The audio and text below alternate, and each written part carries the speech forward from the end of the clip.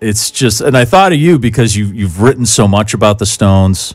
You have a great love of the Stones, and I mean, what were your first feelings when you heard the news? I was just on the other end of an interview call. I was interviewing a guitar player that had played with Leon Russell, and sort of in the later days, and I was getting all these texts, and I was slightly distracted because I hadn't heard the news that was all happening. And I mean, I had heard about we had braced ourselves before, and then we had braced ourselves again recently with the news that he wasn't going to be on the road, and that usually indicates something quite serious.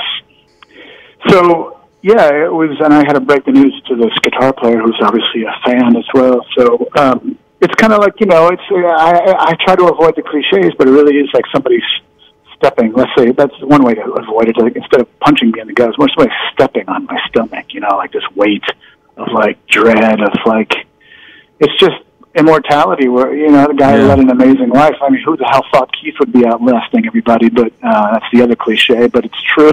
Yeah. It's just like we're all getting up there, man. I'm 55. I'm no spring chicken, but it's like you just know that this stuff is coming. But when it comes, it hits you really hard. And I think that's maybe why I'm feeling that way, because for my whole life, I've heard their music and I've loved them so much, and this is like a serious reminder that there is a final destination here. There is an end, and and there's something about, in particular, rock stars, right? I mean, we're the generation that you and me that we're the first generation where it grew up with rock music as a given. Rock and roll predates us.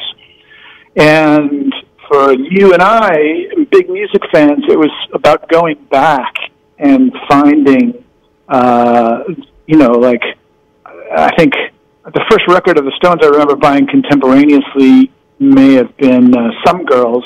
Anyway, what I was going to say is that there's something about rock stars that were the ones that lasted, because so many of them were dying young at 27, seemingly. And so for the ones that lasted, I mean, the Stones were like the most emblematic survivors of all of this. And so for them to make it, and then for artists, I mean, I think artists, not just the celebrity, not just the rock star, but artists, you feel that somehow, maybe unconsciously, you feel like maybe these somehow transcend the normal mortal coil. Right. Yeah. Yeah. There's some magic there, right? There's a magic that's involved, and so for someone like that, like Charlie Watts or David Bowie or Prince, people who I think were aliens who were actually called back to their planet. They were so, it just for some reason hurts more. Maybe it's the emotion. It's the emotional attachment to the music. Maybe you can't think of somebody at that level of rock star elites that was less of a rock star and more anti-rock star in a lot of ways than Charlie. This elegant, unassuming. I mean, he had no time for all the bullshit of it all. So, but there's something still about his being up there, and in his unassumption, in his elegance, in his anti-rock stardom, it made him that much more lovable, Yeah, because I think there was the contrast between, he was the anti-Mick and the anti-Keith. So I think it was the contrast. So Mick was doing his thing and being the international playboy and, hanging out with the elite, and Keith was the junkie rock god and anti-establishment. But then you have Charlie, who was... I mean, for a guy like me who I'm just going off on what you're saying. I mean, for me, to be in a rock band all these years, looking like I do, and having met my wife before I left college, before I ever went out on my first rock and roll tour, to look at him going home to this family life whenever he could, the same wife for all those years since they were kids.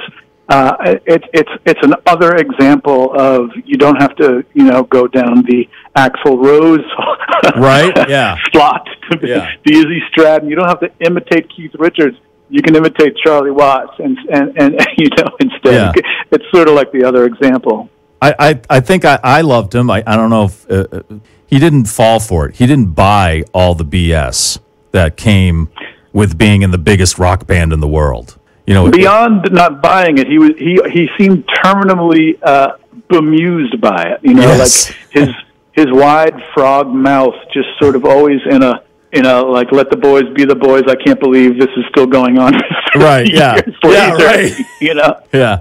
Because he was. I just think he was. There was a zen to him somehow. Because he was a jazz guy, but correct. And then he joined up. He always referred to it as this is my job. It's like, oh, I gotta show up and play for a stadium full of people. That's my job. It's like, and it's like, Mick and Keith are out there and they're doing their thing, and he's just back there. He's like what a drummer should be. And I'm not talking about his playing. It was kind of like that was his whole being, because he was the most consistent in the band. Yeah. Just by who he was. And you want that in a drummer, right? As someone who's in a band, you want your drummer to be consistent. You want them to keep time. You want them to be the anchor. You know what I mean? But it extends from his personality and groundedness to his playing, which was grounded as well and unflashy. I just remember being a kid, in the Neil Peart days, and this is nothing to take away from Neil Peart, but just, in the 70s, as the late 70s sort of became ridiculous with drumming and guitar playing, for that matter, it's like I was sort of made fun of by some of these other musician kids that were like, oh, geez, the Stones. I mean, these guys can't play. And I'm like, what are we talking about? Yeah. I mean, just because he doesn't have a 40-minute drum solo where the band leaves the stage and goes back to the groupies and then comes back out and he's still playing, it's like, I love John Bonham and I love some flashy drummers. I was glad as I got older to see people around me mature enough to understand that there is a pocket there, man. Listen to that. Listen to Al Jackson Jr. Listen to Roger Hawkins. Listen to these guys from 1965 laying down this sort of solid thing. And that's the school that Charlie came from. It's the less is more. Yeah, and it's not easy. People, the people talk about Charlie and they talk about Ringo Starr the same way. Like, they're not drummers. They don't do anything. Yeah, they don't do anything because they're keeping time perfectly. And people don't understand. And I'm not a drummer, but, I've been in bands and I know drummers. And it's like, it's one of the hardest things to do is maintain perfect meter for, let's say, 3.5 minutes. Try that. It's beyond that. It's like it's the reason that the drummers are always they're the sort of first to go under the microscope in a studio, and those guys, it's the moment where they can all wither from that pressure. Right. It's like, if you don't have a good drummer, I mean, Keith knew it earliest. It's like Keith says in his book, we had to get this guy. Right. We had to get Charlie, just like the Beatles had to get Ringo. Yeah. They knew this is the foundation. Any musician that has played, more than amateur garage stuff, even those guys, that it comes down to the drummer first. It's like, you're Rush and you're all over the place, but if you can find a guy that not only keeps time but knows how to play within that time, to swing, to find that groove. I mean, there's no band that had more of that understanding of what a groove is than the Stones. Right. Now, you mentioned, Keith saying we have to get this drummer, and I don't know if it was in his book or maybe I've read a bunch of books, including yours. I'm not sure. He said something to the effect of, there's no Rolling Stones without Charlie Watts. Yeah. Basically. And I know they were going to go out on the road with Steve Jordan, who's a great drummer. But so what do you think this means? As someone who knows a lot about the band, you've written books on them, what do you think this means for Mick and Keith at this point? Yeah, I don't, people think people say ridiculous things like they're still in it for the money or whatever. It's like, these guys, they're paid for 100 generations of their family. This is not about the money. It's about who they are and passion, their vocation. It's part of who they are. They can't, it's part of what's kept them alive all these years is this love of music. It's certainly what kept them on the younger side for their age in many ways. These guys are my dad's age, and it's hard for me to say that, to believe that sometimes. So what are they going to do? I don't really begrudge them one way or the other. I mean, I got to say, when Bill Wyman left the band, and I write about this in my books, I didn't think I guess what I'm saying is I was really surprised at what a big musical difference it made. And in hindsight, I shouldn't have been surprised, because you can't break up the greatest rhythm section, let's say the greatest extant rhythm section at that point, because there's been some amazing ones all throughout history, especially those soul guys and the Wrecking Crew guys, whatever else. But let's stick with like the groups, the Funk Brothers at Motown, the Muscle Shoals Swampers, the Beatles and Stones, the Booker T and the MGs guys at Stax. I mean, there's so few of them that you could literally count them on one hand. And so when Bill left the group, a fantastic bass player took his place. But it's just, and I don't mean it's just not the same, like, oh, it's just not the same, Bill's not up there. I mean, it's literally not the same. It's that push and pull, that swing that Bill somehow found in between Keith and Charlie. There was something not magical, because that's an overused word. It's just experience. It's generation. It's like decades of experience of playing together, and it's chemistry. And there's something very real about that. When you get into somebody else's rhythm. I know this firsthand. It's like you can go play with other people, but you come back to that home band, and man, it just feels like that old comfortable shoe, because it is. It's like you guys know, you've grown up together, and it's like finishing your wife's sentences or vice versa. There's a certain familiarity to it that is perfect for what a band is, and there's so few bands that last. So I don't know. I just don't think that I just can't imagine the band with another drummer. I just literally can't. It's like, you can't change out the essential cog like that and have it be the same. You've written about the Stones. How many books have you written about the Stones? It's been 3? 2. 2? Yeah, one called Exile on Main Street that's just about exile on Main Street. Right, yeah, that one. And and Rocks Off, 50 tracks that tell. Okay, all right. So of all the research you've done, what is maybe a favorite Charlie story that you came across? It may be true or it may be legend, that's fine, but something that you thought, that this is like the greatest thing ever. Oh, in terms of stories, I mean, the famous one that just jumps to my mind immediately is Mick being drunk, and this is probably in the 80s, when they were really kind of at their lowest ebb personally and otherwise. And they were having like a sort of a summit or whatever. And Mick was, and then, now you have to take this with a grain of salt, because this is all from my memory, and this is all filtered through Keith Richards, who tells it in his book, I think, about Mick Jagger getting a little too drunk and saying something about my drummer.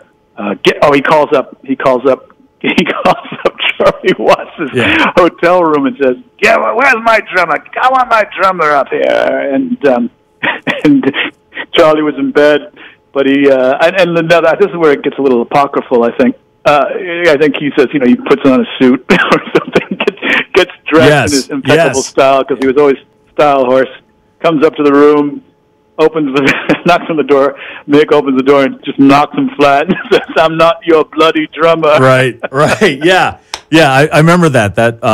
From Life, from Keith's book, and he was like, he even put cologne on. Keith said you could smell the cologne. He was just ready. I'm sure this got added to. Right, and it was like 4:30 in the morning or something, which was just and like Mick. Now Keith, Keith said he punched Mick so hard he slid on a table and almost fell out a window into one of the canals in Amsterdam. That may be a Keith Richards embellishment, but you know what? Getting in your Savile Row suit and putting on the bow tie and shaving and everything, that's something I tend to believe about. I think that's all Keith's embellishment. I think Charlie probably composed himself, thought about it, walked up to the room dressed.